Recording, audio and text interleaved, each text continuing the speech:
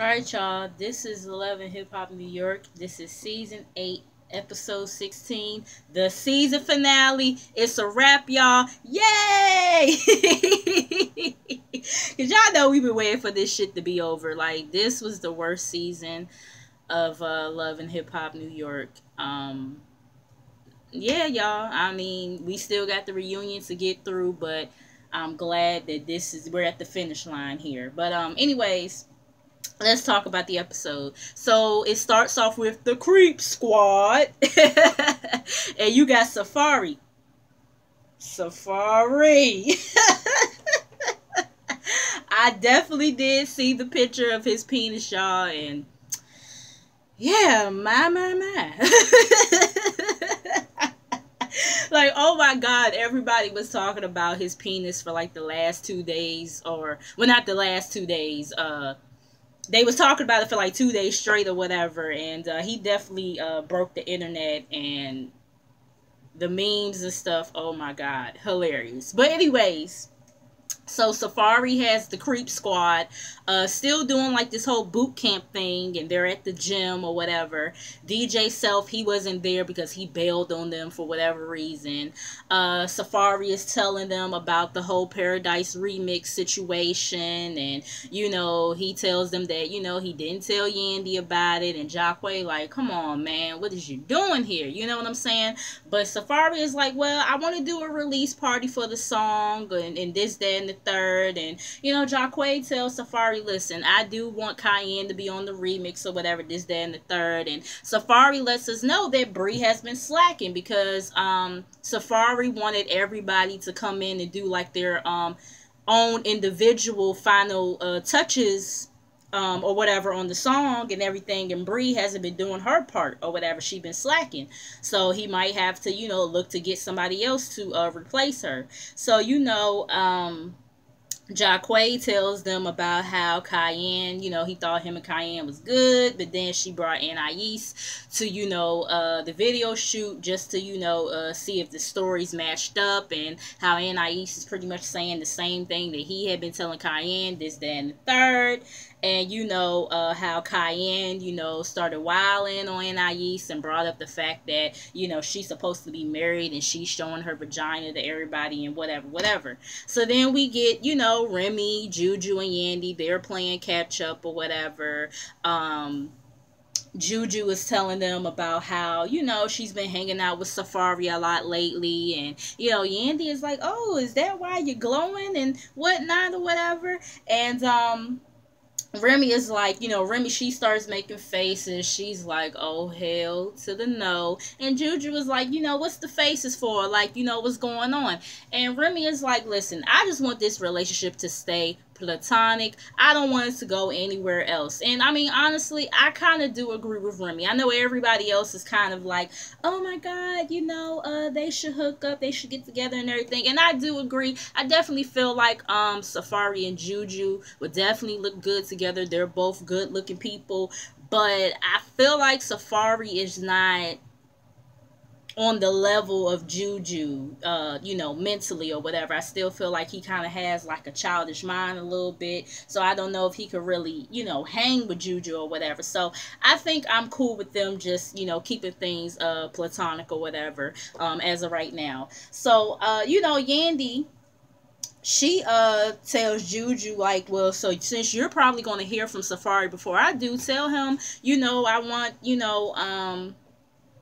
I want to work on the record with him and everything, and this, that, and the third. And, she talks about, the boy Alex or whatever that she's been working with, and how she wants him to be on the record to give it like that international pop type of feel and everything. And Juju was like, well, listen, you talk to him because, Juju, and I didn't talk about this scene last week, but I didn't care because, I didn't care. But, last week, Juju and Safaree, you guys know, they was doing like this pottery class or whatever, and Safaree was expressing himself about Yandy trying to take over his song and everything, and Juju was telling him, well, you need to talk to Yandy about it and be honest and everything, this, that, and the third. So So when Yandy is talking to her, Juju is like, well, girl, you just gonna have to talk to him yourself because I ain't nobody's middleman. And I feel Juju on that. Y'all talk to each other, okay? So then we have Anais and Jonathan meeting at dinner and everything. It wasn't really too much with them. Jonathan, he has, why Anais has been going through all of this with Ruben, of course, because, Jonathan has created a friendship with Ruben as well, being friends with Anais for all these years. Jonathan has been kind of he has been keeping in contact with Ruben on the low, and he somehow managed to get Ruben there to talk to Anais and everything. And Anais, she's surprised because she didn't know Ruben was going to be there and everything. So Jonathan, he gets up to leave, and Anais and Ruben, they start to have a conversation. She, apologizes for her actions, whatever, and then they make up, whatever. I didn't really care. So then we have like Mariah. She's performing some song or whatever at the club, and Self is saying how he's proud of her for squashing beef with Brie, and getting on the Paradise remix or whatever. Yandy, Jacquay, and Cayenne, they're also there to support. Cayenne and Mariah, they have like a little conversation aside from everybody else. Mariah, she finds out that Cayenne is on the Paradise remix or whatever, and Mariah's like, but wait a minute, what about Brie? You know what I'm saying? Ain't she supposed to be on the record and stuff? And Cayenne is like, I mean, it's whatever. Like, I really don't care because it's for a good cause. So Jacquay, he comes and kind of interrupts the conversation, and that's that. Then we get Juju and Safaree and Yandy. They're rehearsing for Juju's play and everything, and so for, like I said, Safaree and Yandy, they're there, and Bianca was supposed to be there as well, and Bianca, she texts Yandy, and she's saying, I'm not going to be able to make it or whatever. And Safaree is like, oh, well, I'm not surprised and everything. And Juju, she's upset because, she feels like Bianca should have texted her and not Yandy. And I do agree with that. I mean, despite the fact that y'all all in this circle or whatever, this is Juju's play. The professional thing to do would have been for Bianca to text Juju and let her know what was going on. And, Juju, she also feels some type of way because of the simple fact that we know Juju has been the one who has been who's been kind of, the cheerleader for Bianca all this season, despite the fact that everybody else was telling her, nah, don't rock with her like that for real. Juju is the only one that's really had Bianca's back, and for her to just kind of spit in her face like that, I mean, I felt Juju on that. I would have felt some type of way too, and it's just, like I said, Bianca, girl, you gonna burn your bridge with a lot of people with this bullshit that you be pulling. But anyway, so Juju was like, fuck it, I'm gonna just do Bianca's part or whatever. And Bianca was like the leading lady of the play or whatever. And so Juju doing, Bianca's part, I guess it was a part where Bianca and Safaree was going to end up, kissing. But since Juju had to take over Bianca's part, they was about to do the kiss, and that's when, I think Juju's sister was like, cut or whatever, she yelled out cut right before, they actually kissed and everything. And Safaree was actually, trying to kiss Juju or whatever, and Juju pulled away like, hold on, Holmes, cut, okay? Like, we ain't about to be, kissing for real or whatever. And, Safaree, he tried, but hey, But anyway, so Juju she goes off somewhere, and Safaree and Yandy, they have a conversation about the record. She not Yandy, but Safaree tells Yandy that I finished the record and everything. And she's like, how did you finish a record that I didn't approve or whatever? And Safari is like, I mean, yeah, it's not your song. And Yandy is like, we know it's not your song, but you wanted all these artists to be a part of this remix and everything, and you was gassing it up, and you was asking for my advice and for my opinion and this, that, and the third. And Safari is like, listen, I just feel like you were being bossy, like you were trying to take over.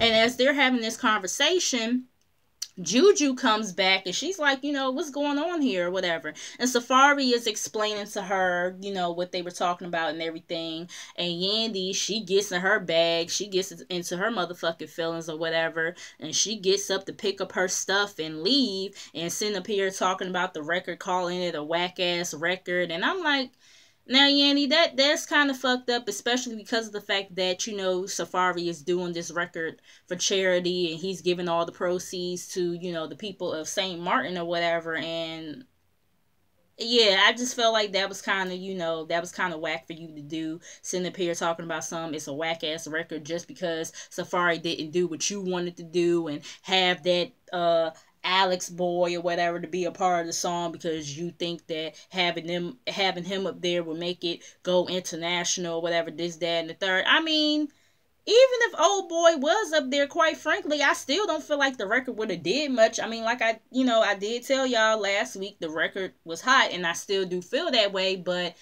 I don't feel like it's going to be doing, whether Alex was on the song or not, I feel like the record wouldn't have been doing numbers like outside of this show. Like, I'm just saying, but anyways, so like I said, Yandy being in her feelings, she walks out on Juju, and Juju is like, you really gonna sit up here and do that, Yandy? Like, first Bianca with her bullshit, now you, because you and your feelings about this situation with Safari, and you're supposed to be here for me, as far as this play is concerned. And I felt Juju on that. And it's like Yandy always sitting up here talking about professionalism or whatever, but she surely wasn't showing it right here with this situation, especially walking out on one of her closest friends when y'all supposed to be rehearsing this play because you're mad at Safari. Like, but whatever. So we have Safari's, single release party, I guess you could call it, for the, Paradise remix. Anais, Ruben, and Jonathan, they all show up together, and the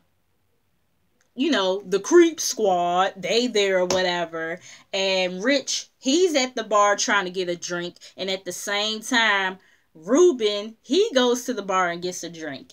And Ruben is telling, Rich is no hard feelings or whatever. Him and Anais are working things out. And, Rich is like, listen, I'm glad that, I'm out of it or whatever. I mean, even though she tried to show my mans her vagina, I mean, hey, that's what you want to deal with. That's on you. And Ruben is like, say what now? You, who she showed her vagina to or whatever. And so, Anais and Jonathan, they looking from afar. So Anais is like, let me go over here and, break this shit up. So, Ruben is asking her, like, who's Jacques and everything. And Anais is calling Rich messy and all this other stuff. And it's just kind of like, I mean, Anais, girl, you brought this situation on yourself. If you wasn't doing the shit that you was doing, we wouldn't even be having this conversation. It wouldn't be nothing to worry about or whatever. So, like I said, she's going off on Rich and everything. Jonathan and Anais and Ruben, they leave or whatever. Cayenne and Mariah Lynn, they show up. Yandy shows up. She's still kind of pissed off with Safari because she didn't get her producer credit or whatever. And in the midst of this conversation, Bree shows up. And Yandy is like, did you like your verse on the record and everything? And,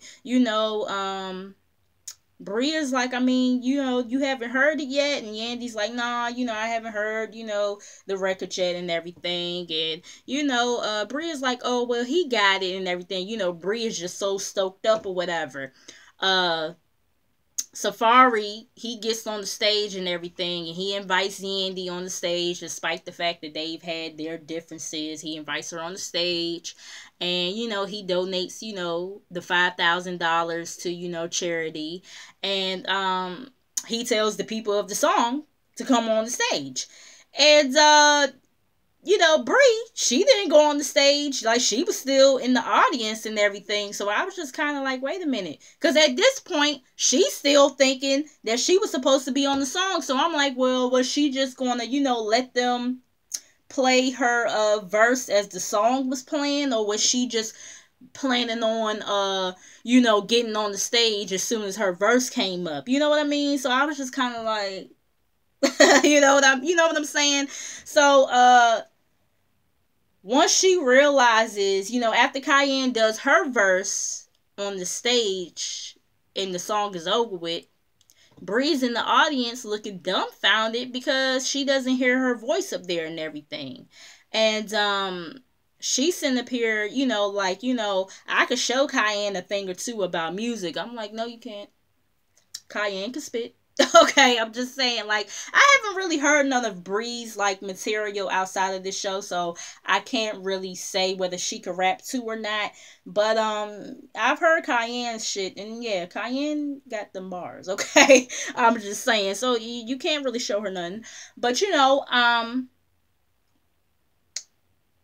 she goes to the bathroom pissed off or whatever because she can't believe that she got played like this and everything. And listen, I can understand how Bree feels or whatever because, yeah, it was kind of messed up that Safaree didn't say anything to her. But at the same time, if you wasn't responding to Safaree and Safaree kept on telling you you needed to come to the studio to do your finishing touches on the song, you know, do your verse individually for the final cut, then I mean, who fault is that? You know what I'm saying? So she just handles the situation the wrong way. She goes on the stage and, you know, addresses Safaree saying, I don't know what happened to my verse or whatever. And Safaree, like, you know, he been asking Bree over and over again, you know, to, you know, do her verse or whatever, you know, to come individually by herself to do her verse again and everything, but she didn't do that. She ain't never get back at me or whatever. And you know, Bree is like that. You know, she sit up here talking about some Jacquay doing whole shit for his little bitch or whatever, but it's okay. And then that's when Cayenne and Bree start getting into it. Rich, he does understand Bree's position or whatever, but he feels like it's a time and a place for everything. And Jacquay is talking about how Cayenne keeps on acting crazy, this, that, and the third. And I'm like, but Bree started with her. Like, you sitting up here saying all this shit about her like Bree didn't start the shit with her. She called her your little bitch or whatever. You know, like, come on now. She started with her. But anyways, so Safaree does admit that he should have let Bree know what was going on and everything. Bree gets kicked out or whatever, you know, because her and Cayenne was trying to go at it.